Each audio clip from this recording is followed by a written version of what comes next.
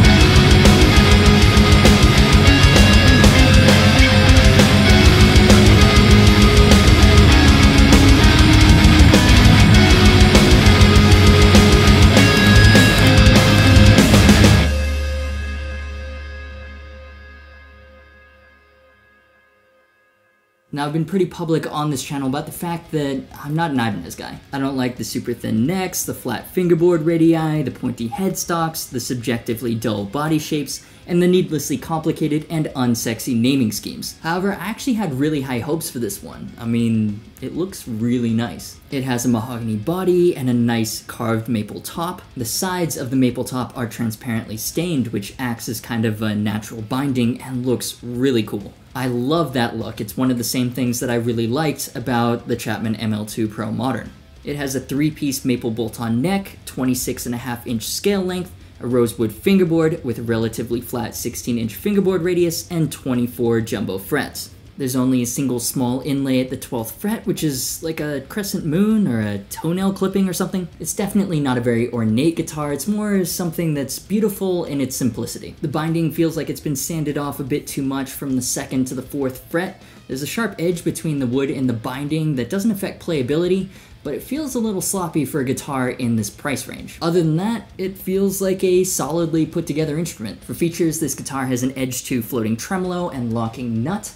I'll get back to that in a second. It also has really classy looking gold Godot tuners. I really like that design choice. Usually manufacturers try to match the tuner in bridge colors, but I think this guitar has enough black already, and the gold looks really good. One particular design feature that I really like is the position of the output jack. It's angled upwards so the lead runs straight through the strap instead of looping around like it would if it had the traditional down-angled jack. The set of DiMarzio Titan humbuckers the JBM27 comes with is one of my favorite things about this guitar. One, I mean, they look really cool. Aesthetically, these pickups mean business, and two, they sound kick-ass, especially for down-tuned, high-gain riffage. Here's what they sound like dirty through my Peavey 6505 Plus.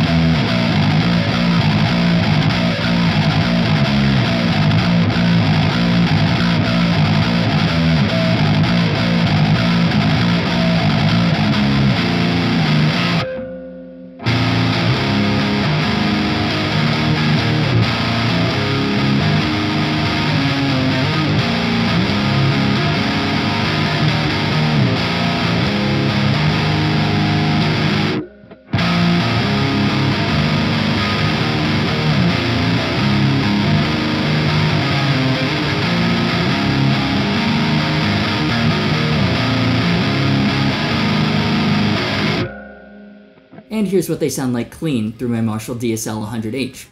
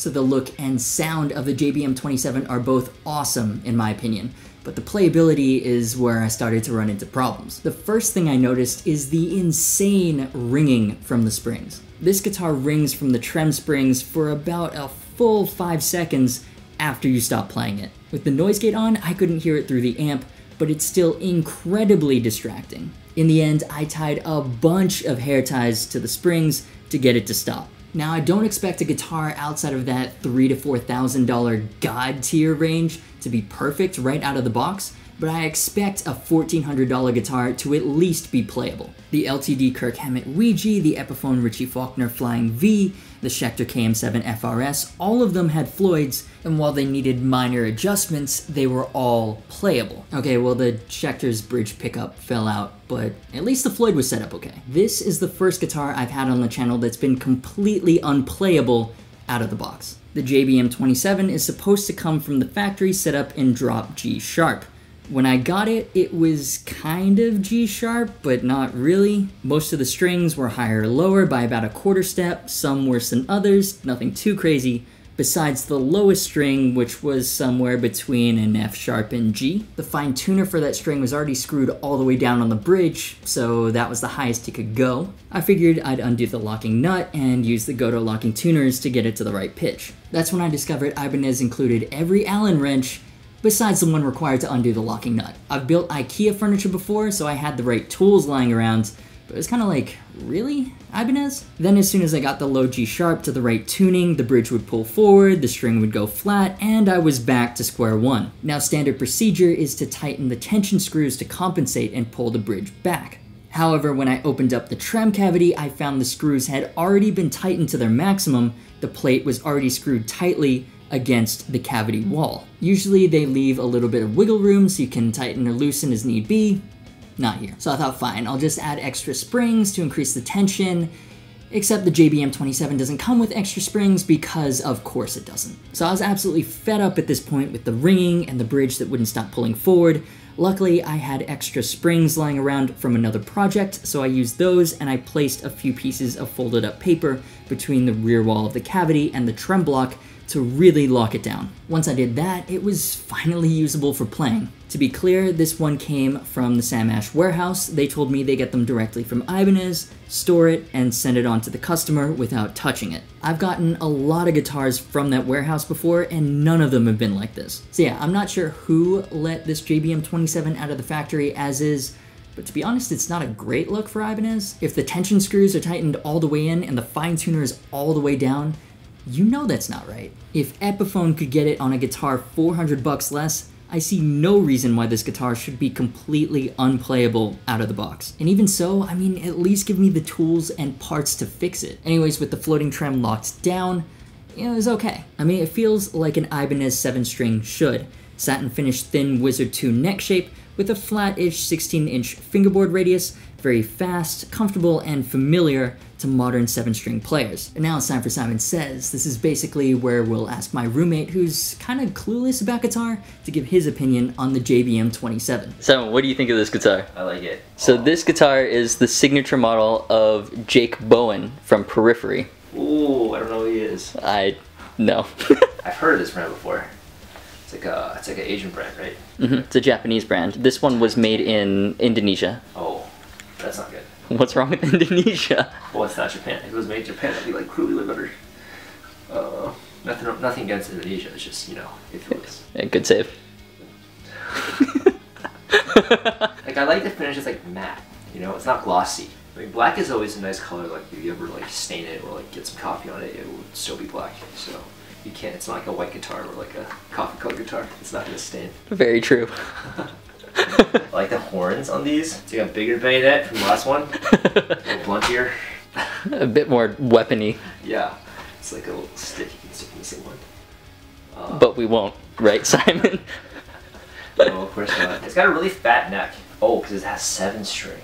Why does it have an extra string, Hunter? So the extra string is lower, so you can get more brutal bass. Yeah, more brutal bass. Remember the white one that also had 7 strings? Like, would you pay more for this one or more for that one? When you play the white one, that's like your yang, and then this is like your yang, and then you got one of each. And you can like have off days where you don't feel like you're black and your like soul's like melting. So you play the white one, and you'll have like a little bit of balance. I want them. All white guitar, no more black guitar. Right. But quality-wise, I think, I don't know. There's only one knob. So overall, how many thumbs would you give this guitar? If it was like 1,000, I would give it like 1.5 thumbs. But I would just give it 1 thumb because it's like kind of expensive. It's a Titan.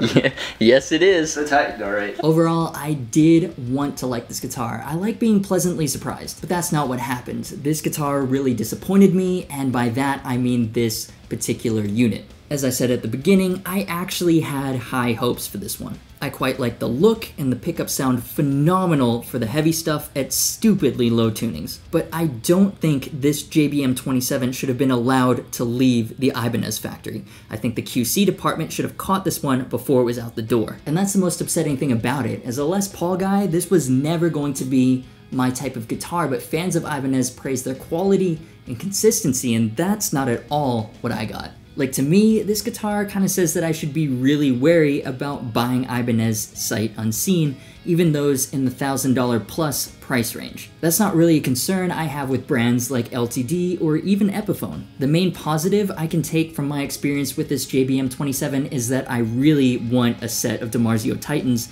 in one of my own 7-strings. They have some chunky tone. It's actually pretty funny because as someone who doesn't really like Ibanez guitars to begin with, I would be the one to get the lemon. This guitar won't win me over to Team Ibanez, but I do plan on checking out the new AZ series, so maybe those Pacifica clones will. I mean, what are your thoughts? These are just my opinions. Am I being too harsh on Ibanez here? After all, it's only a sample size of 1, but I just don't know how a guitar being sold at this price made it out of the factory without the ability to stay in tune at all. And moreover, they definitely knew there was something wrong with it because adjustments had already been made to the maximum. I've never come across that with any other guitar. Let me know what you think in the comments. And if you enjoyed this video, hit the like button. Be sure to subscribe if you haven't already. If you want to support what I do and get bonus extras like tabs, check out my Patreon. We actually reached the first funding goal, which gives me a little bit of a budget to work with and made this video happen. So I'd like to thank my patrons for making this and all the other videos possible. Nick McFarland, Michael Allen Dorman, James Parker, Reggie Dunlop, Christopher Miller, Dustin Luther, Michael Morales, Vince Fungham, Ceasing Rocks, Sean Carden, Sebastian Tarkington, Dante Inui, Russell Archer, Phil Crawford, Peter Bogdanov, Joseph Hernandez, Gelvo, Adam Hinckley, Jim Gallant, Tim Jones, Douglas Bell, David Shabezda, George Dung, Rock On, Mark Massey, Crew, Jason Miller, Michael Del Corsano, Ricardo Bonema, Dannerman Shine, JP, Mitch Ford, L.A. Snyder, Corey J. Tevis, Walter, and Pavel Bogesh. You guys rock. Lastly, thanks to Sam Ash for making this guitar available and to Pad for being the mix master. Pricing, availability, all the links are in the description. As always, thanks so much for watching. You've been awesome. This is the Ibanez Bowen JBM27, and I'll see you for the next video.